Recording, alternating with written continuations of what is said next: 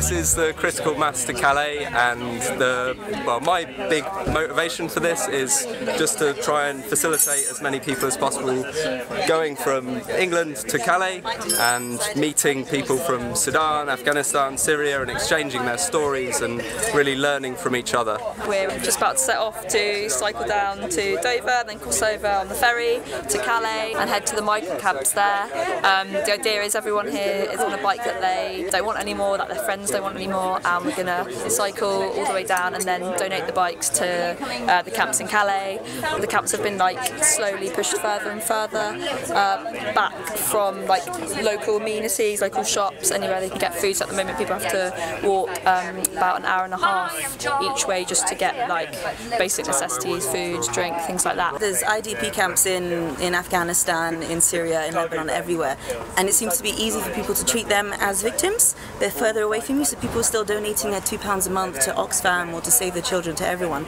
But the second it's on your doorstep, it seems to be oh, I don't know, that's a completely different situation, and people are running away from it. This country is just carrying on its long tradition of racism and exploitation and oppression of people, and now there's a step up in the border with France, but it has a really real impact on the growing number of people who are stuck on this border, who have to face a very difficult journey, and a lot of times Britain has a lot of complicity in what has happened to these people in their countries of origin. Approaching the devil's highway with only one thing on your mind, You will do anything to get yourself on the other side. Stepping forward, never backwards, another stowaway on the freedom trail. Reaching Babylonia with the barrier and the 6-seat plan.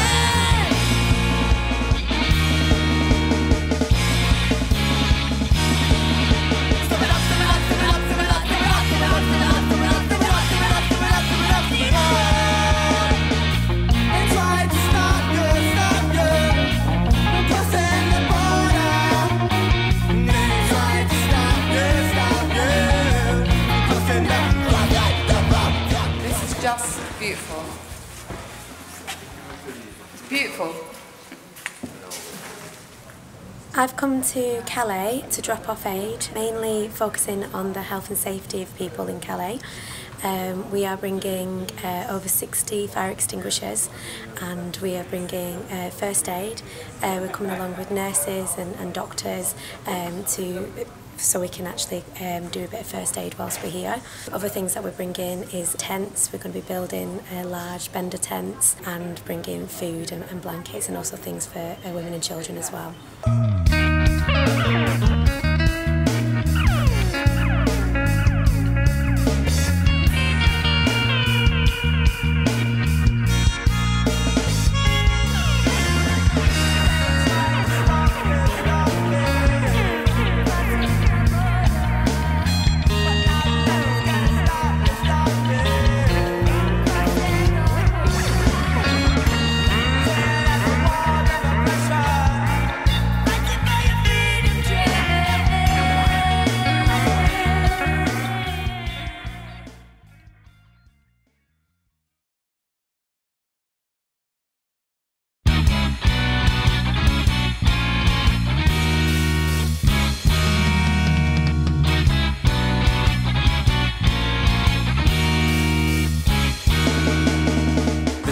Convoy from Brixton to Calais via Folkestone, a van and 2 cars, but we have taken a lot of stuff already towards Folkestone. Stand Up to Racism organised it around Lambeth and Brixton, and we have been overwhelmed. It's come from places like Croydon College, Roehampton University, loads of individual people.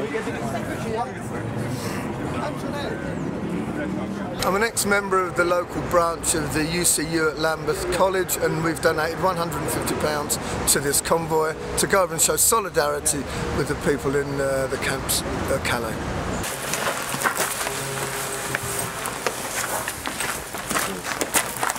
We always need blankets, sleeping bags, tents and shoes because they go at a fast rate. Raincoats are extremely valuable. Wellingtons, strange to say, they don't want them, even though they live in mud. Don't ask me for an explanation.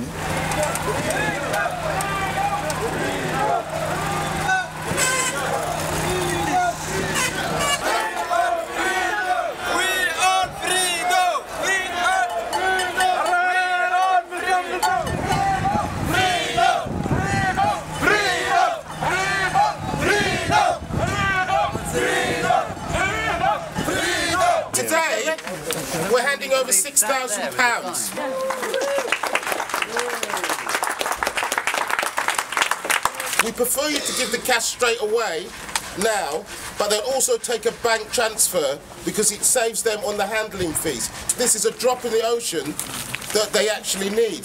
It's also a drop in the ocean which our governments could actually give in terms of opening the borders and taking people in who need it instead of letting them drown inside the sea and lose their lives. Why not freedom? Why not freedom? Why not freedom?